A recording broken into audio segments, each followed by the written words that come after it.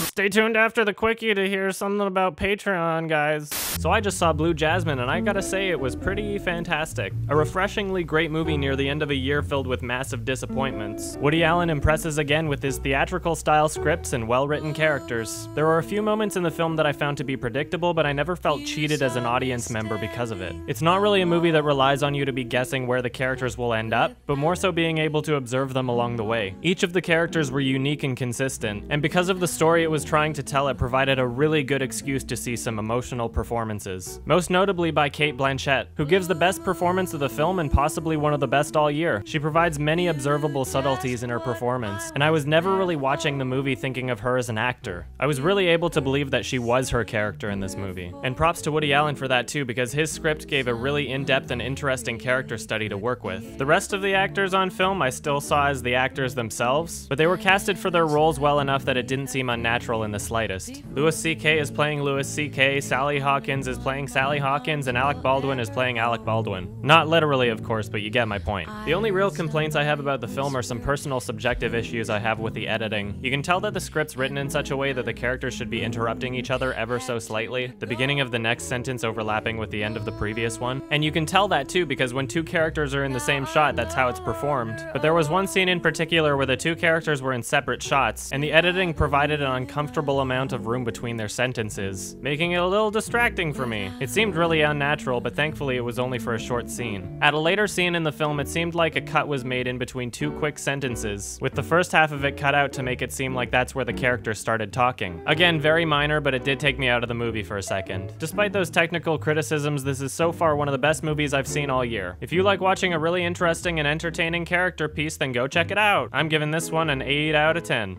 Hey guys, just a heads up, I wanted to say it's a new month, which means new perks for Patreon. For those of you that don't know what Patreon is, click the link below. Thank you guys very much for your support thus far, helping me do this full time. This literally would not be possible without you, and by that I mean the review that I'm working on that will be out this month is pretty fucking large and ambitious, and right now I've narrowed down the interview footage to about 50 different YouTube videos and 5 hours worth of interviews, and so now I'm editing through those and shortening those down to only include the parts that I might use, and then I can yada yada yada, a whole process.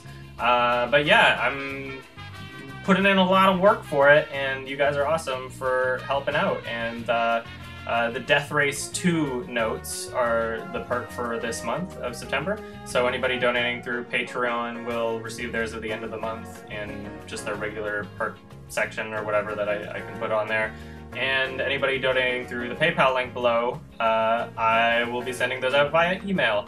And for the $10 Google Hangout thing that we did earlier, and that was cool, there will be a new one sometime around the beginning of October. I'll try to make that date public as soon as possible. That is around the time where Vancouver Film Fest is, so I'll try to confirm, make sure I have the tickets for those, and then plan around that. Otherwise, just make sure that whatever email you're using, whether it be for Patreon or PayPal, would be the email that I would be sending the invitation to the Google Hangout for. Since the full YMS review is not going to be out this week, but it definitely will be out this month, I'm going to release a thoughts on video just to tide you guys over within the next few days.